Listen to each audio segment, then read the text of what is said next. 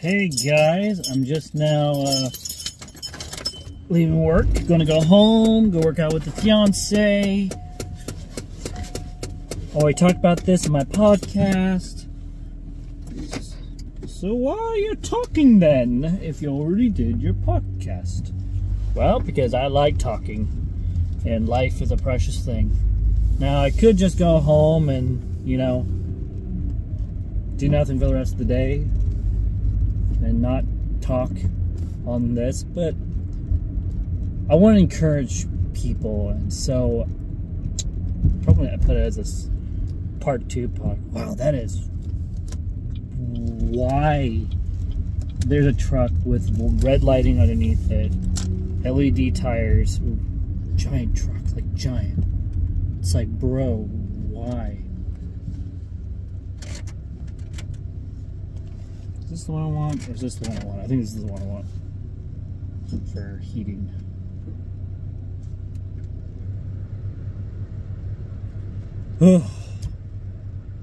My encouragement to you guys as viewers is to be yourselves. If you're someone that's brand new to YouTube like me, I've only been on YouTube now for a little while. But even though I've been on YouTube only for a little while, I still have a lot of experience in making YouTube content. You know, this is my probably 3rd time making a YouTube channel, and if I had just kept grinding and kept the videos I had, I probably would have more like 2,000 videos by now from the very first time I tried. And the first time I tried ever making a YouTube channel, well, I'm gonna keep it real.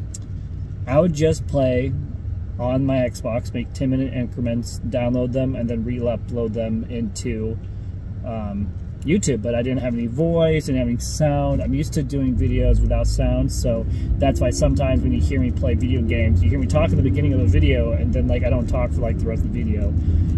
Or sometimes I don't even talk at all, because sometimes I don't know what else to say in the video. I don't know.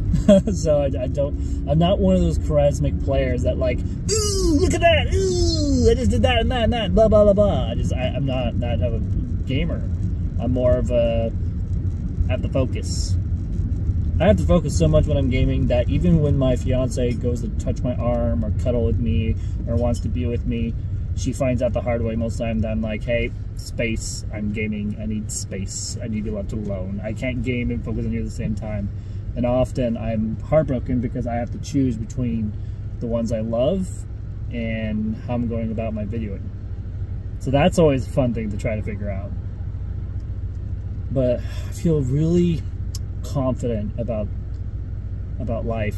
It's a weird feeling, you know. Usually when I have a feeling like this, it lasts about a week or two, and then I'm back to my depressed, oh, poor me state. Oh, life is worthless, you know, depressed. But like lately, my life has just been one good thing after another. And you know, those of you who do know, for those who do not know me, my life is usually one depressing thing after another. I'm usually upset, I'm angry, I'm antisocial, I'm dysfunctional, I'm very anti trying to get along with people, I don't get along with coworkers.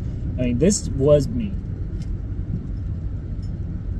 For the people that do know me, they know this about me, and they see my life and how much it's changed and grown, and I've become someone totally different than I used to be.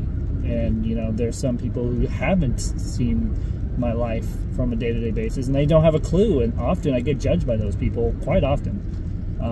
Right now, I've only had to deal with like 1 or 2 of those people coming into my life, judging me, condemning me, telling me that I'm going to fail whatever I do, telling me I'm doomed to never learn, and then they disappear.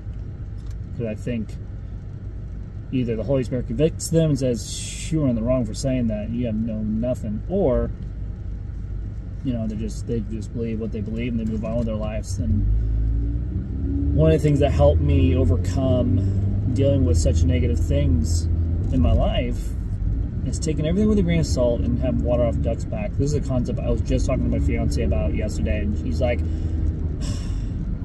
but how do you do that? I'm like, well, you don't take things personal. That's the first step. Second step is you take everything with a grain of salt, you know, and then from there you learn little tricks here and there, how to handle things that come up. Like for me, I used to blow up at people. I used to be extremely explosive with my words and actions when I'd get upset or be hurt. Now, only once in a while do I get like that, where I blow up.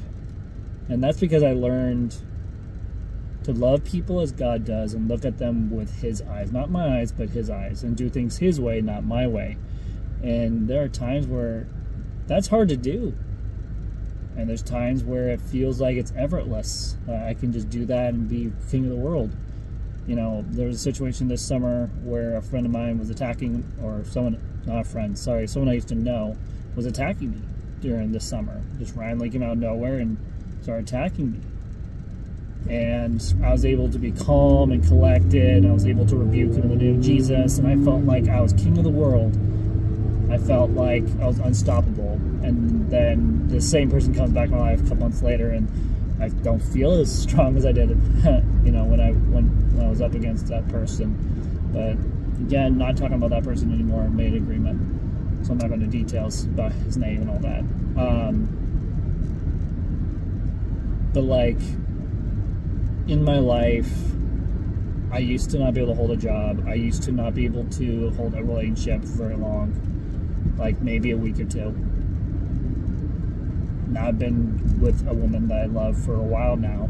Finally to a place in my life where I'm mature enough to hold a job. On top of that, I'm always learning, adapting. My YouTube channel is the perfect example of me listening to people's wisdom and then taking what I've learned and adapting it to my life. And it's evidence that I am changing from the inside out. And on top of that, I am still learning things. And, you know, sometimes some things take longer than others to learn and repent and change from.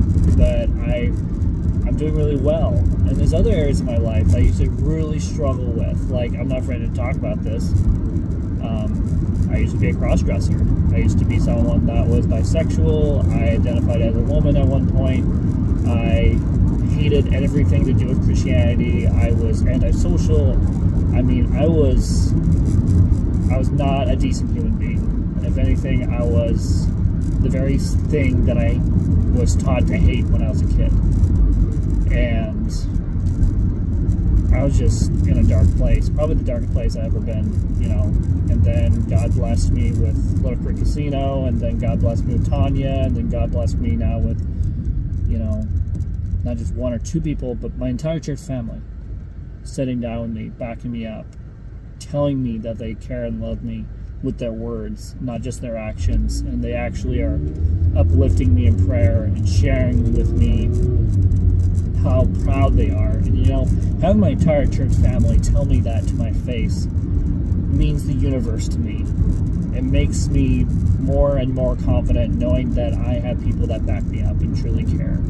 And understanding that I don't need to know, or I don't need to understand everything in life. I don't need to have this deep spiritual connection with God where I have to know everything there is about the Word and all the rules and protocols and understand these deep, complicated things. No, God's called me to be a simple person.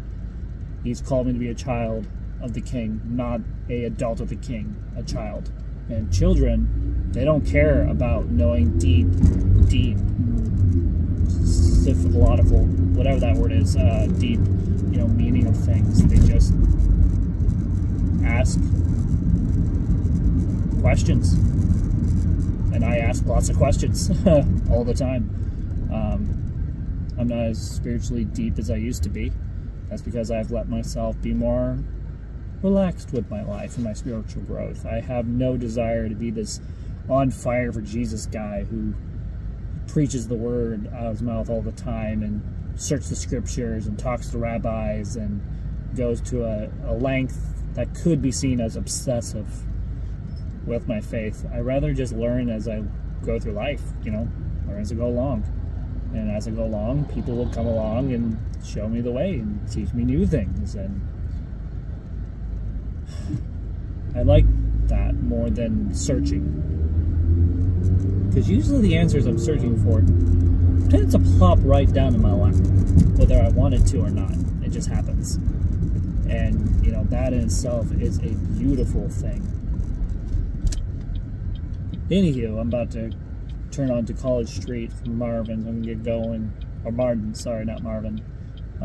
For the night. But I just want to say thank you to everyone who's just uplifting me in prayer, giving me positive feedback, helping me understand when I mess up on stuff, and just holding me accountable with my relationship with Tanya, but also holding me accountable to the fact that I have goals and that I am reaching said goals.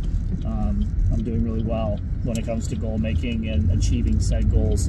Setting realistic goals and expectations for myself has always been a hard thing for me to do, but I'm really happy that I'm doing well. And I'm really glad for everyone's love and support. I guess that's all I have to say. I know it's not Thanksgiving, but I guess I can call this the pre-Thanksgiving thankfulness podcast, I guess. But there's a lot of things I'm thankful for, and I've talked about them throughout this entire video multiple times. But anywho, I'm home, so I'll talk to you guys later. Thank you for watching this podcast.